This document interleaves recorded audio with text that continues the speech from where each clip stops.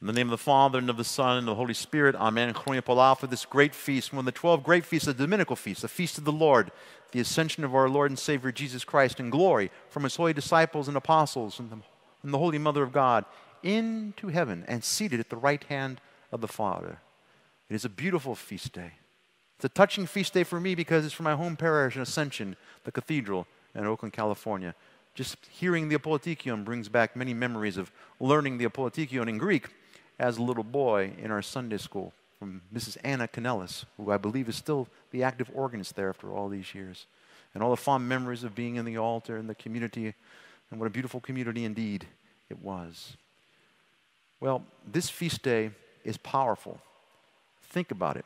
God, who assumed our humanity perfectly, completely, wholly, accomplished the divine plan of the Father in cooperation and the love of the Holy Spirit for the salvation of the world, suffered, died, resurrected, went down into Hades, defeated Hades for us, and then was with his holy disciples and apostles, the 12, the 70, the 500, the Mother of God, and the mirror bearers, and the women apostles.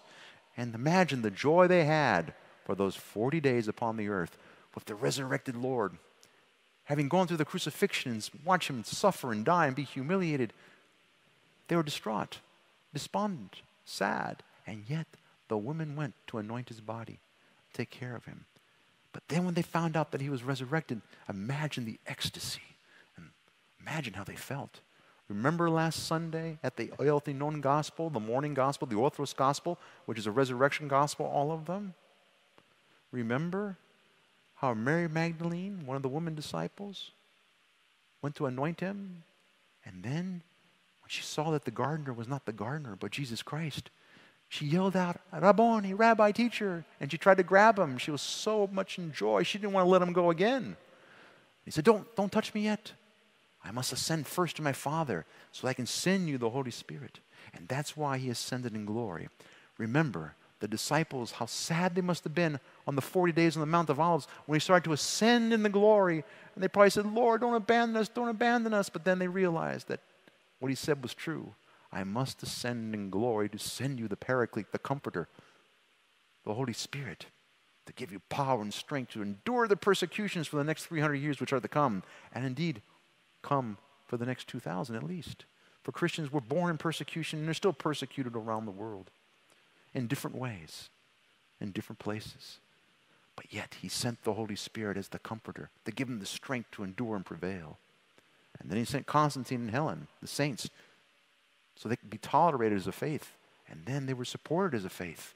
And then as a faith, they spread from the Roman Empire to the four corners of the world by God's grace. For that is his plan, not to save one nation or one race or one tribe or one people in one place, but to save all peoples in every place and for eternity. Such is his great love.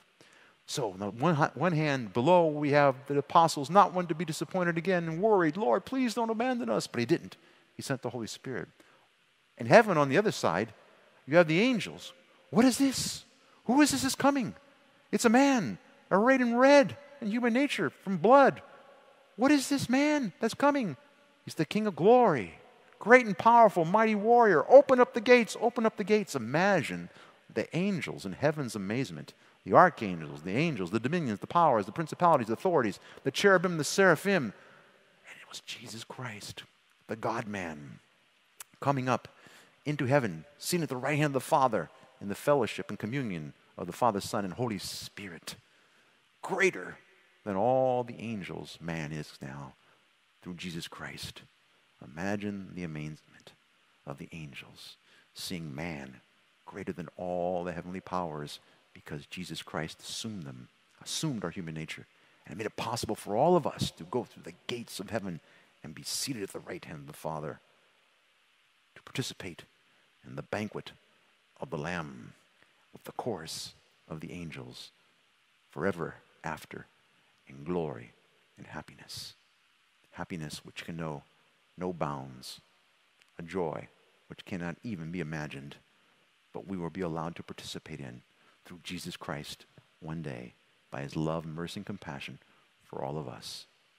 On this great day of the Ascension, therefore, let us remember our true destiny, our divine ascent through our Lord and Savior Jesus Christ, overcoming all things upon this earth, which are only temporary, even for the oldest of us who might live to be 100 or 110. What is 110 years when it comes to eternity? Believe in God. Spread the word of the good news of his eternal salvation in him, and also for the salvation of our beloved creation. In the name of the Father, Son, and Holy Spirit. Amen. Sad, it's no longer Christos anesti, but anevio theos. He's ascended in glory, and that is beautiful and great too, for it must be for our salvation. God bless you one and all. Koinonia Pola.